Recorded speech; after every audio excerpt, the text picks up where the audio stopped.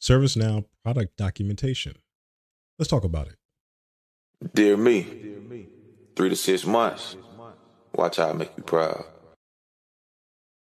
Hello, and welcome back to my channel. My name is Xavier. This is TechZavier, where I share my journey in tech, both on the education and learning side, as well as the career side. This is another video in a long series of videos related to the CTA journey that I'm on.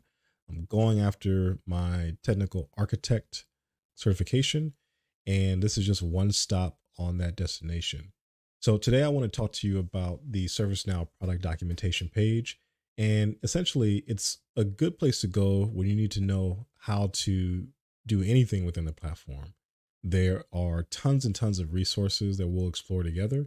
And we're just going to navigate the page and show you some things to think about and just ways to get familiar with what's on there. So let's go ahead and jump in. So here we are at the ServiceNow product documentation page.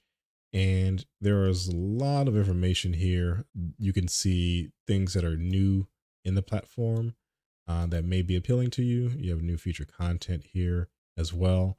And what I like about this page is that you can look up resources around different versions of ServiceNow. So the first thing that you want to look for is the release that you're working in. So I know when I first started with ServiceNow, I was so confused by this. I was like, so does this only work in San Diego? Does this only work in Rome? Is it a language thing?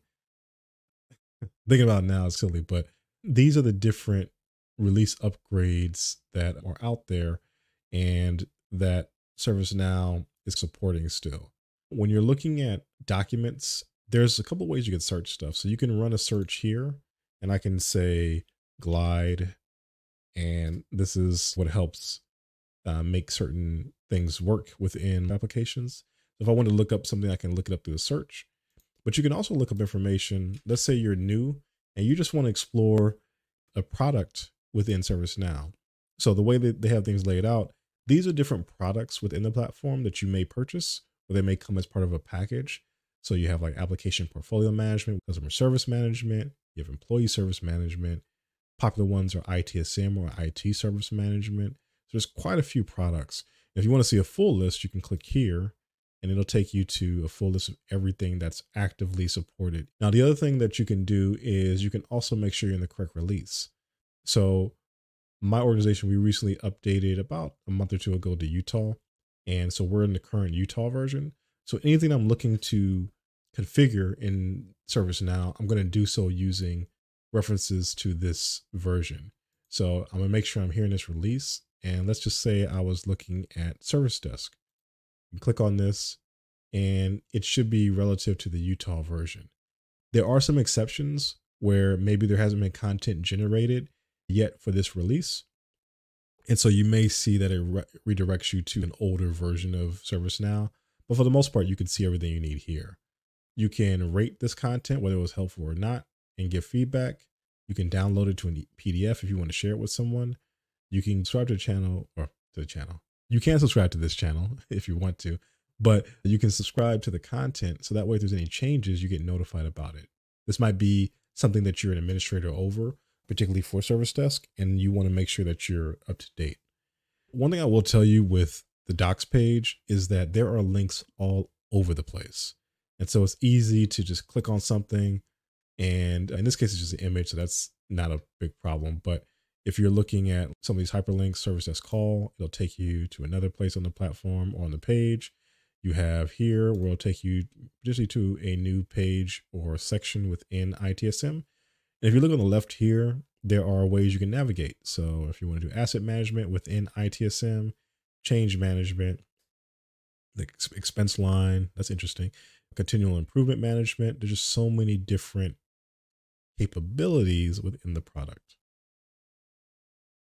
So in this case, creating an interaction record in ITSM or IT agent workspace, it's pretty thorough. They do a really good job. And again, if there's anything that's missing or unclear, you can always provide feedback. And then you can see when it was last updated. So we see February 2nd, 2023. And that was more or less the time when Utah was released.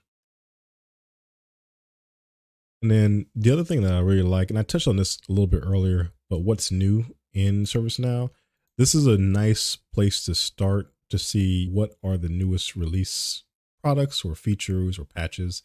Like for me, since we upgraded, I want to make sure that our patches and everything are good, we're secure prior to going live. So that's really good to know. They have a theme builder that might be important for changing the look and feel for your instance.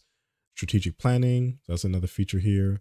Stream Connect for Apache Kafka. I'm not sure what that is. And then they have quick start tests for configuration or CMDB. But CMDB is a big portion of the platform. You can look at products individually. So if I want to look at DevOps, I can see everything that it has to offer. And then I can look specifically to see if there's any area I want to focus in on. So if I want to DevOps change velocity, now I have that nice left-hand nav. We have some embedded videos. And again, this is a really fun place to be in, but you can get lost here really easy or get stuck trying to explore every single link and resource. So just tread lightly, be cautious, and keep in mind the time. You'll look up and you'll be into next week looking at all the documentation. So that does it for this video. Really just good overview. We'll be exploring specific pieces of documentation as I go through different courses or modules that require me to look at the documentation. And I'll just show you how I'm using it to learn more or enhance my knowledge around a certain piece of content or a certain topic.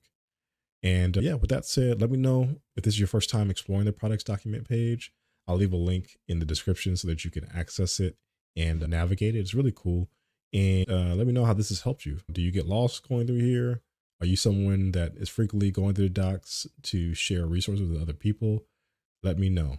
And as always, before I go, thank you again for your support. If you watched all the way to the end, I really appreciate it. It helps me feel confident that I'm sharing valuable information. The other thing I want to mention is that this whole journey, depending on where you're starting, can be really difficult.